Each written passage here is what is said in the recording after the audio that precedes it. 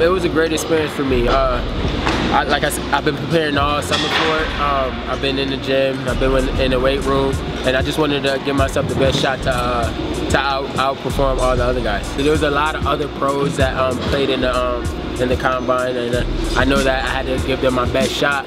I had a great combine. I shot the ball well, played good defense, made a lot of stops, and scored, and got my teammates involved, and I showed that I could run the team there. So coach was actually at the combine. London Lightning coach was actually at the combine, which was one of the great things I learned about the combine, that coaches do come from the league. They come there, and scouts and agents and all that good stuff, and I showed that I was one of the best players there.